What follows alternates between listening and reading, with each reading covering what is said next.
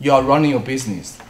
Either you rent the property from somebody else, or you rent it out to somebody else, or you are the middleman as a broker or investor or the manager. And there's one issue, very sensitive. At least I thought it's very sensitive because once in a while, I have a customer come to see me. Okay.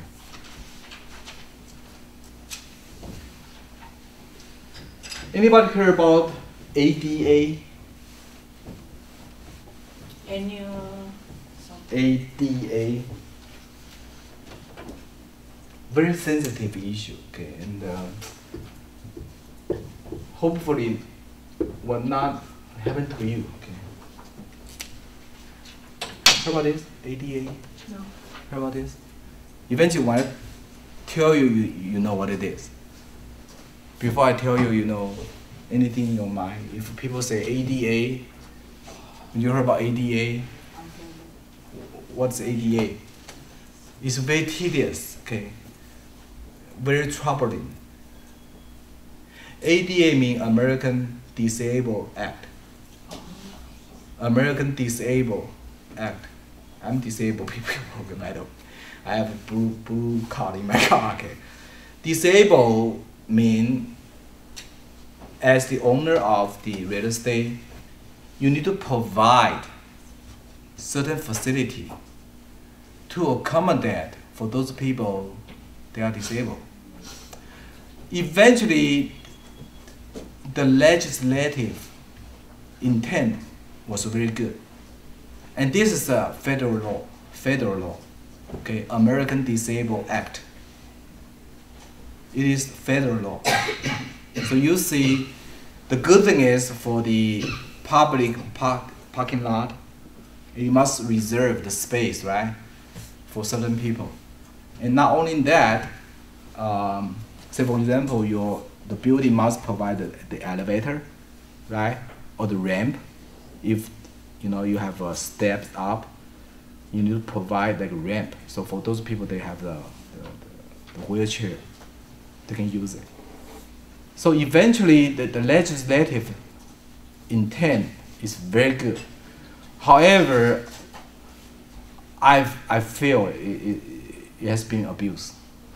This law has been abused. When I say abuse, you need to be very careful, okay, in the future when you're running your business. Because once in a while, I have a client come to see me, and they are small business owner, small restaurant and laundry, okay, very small business, and they got sued. I believe I mentioned this to you, right? I don't remember. I remember I mentioned this somehow in the class, probably this class, right? Another real estate class, right? And those small business owners just come to see me and say, wow, I got sued. I said, what happened? And when they just mentioned to me only 5 seconds or even 10 seconds, I know. I said, oh, and I'm not surprised. What happened? They got the lawsuit from the people they never know about it.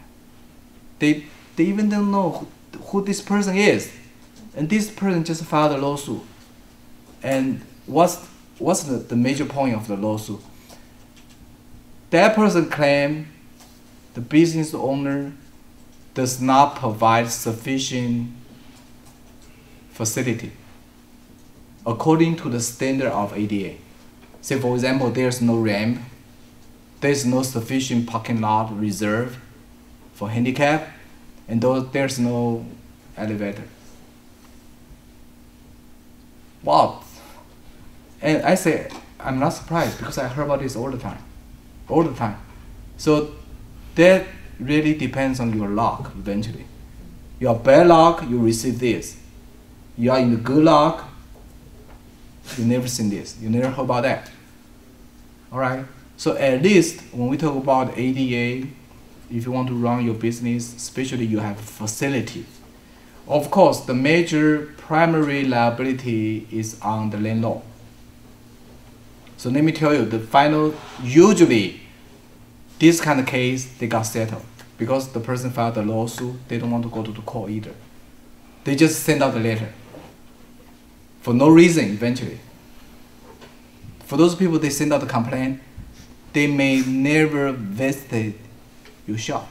They may never visit your store at all. They just send out the letter by the address and from the database. And they know once they send this out, almost for sure they will get the compromise. Almost they will get the settlement. Because the business owner, they don't want to spend money to the lawyer and they don't want to spend money in the court. So I just want to bring out this issue. If you want to run any business and you have your store, you have your small facility, and just be watched. And usually you need to making sure, okay? I know there are two solutions for this. Very common solution. One is a settlement, which is not good because you pay something already, and this is totally off your expectation. All right.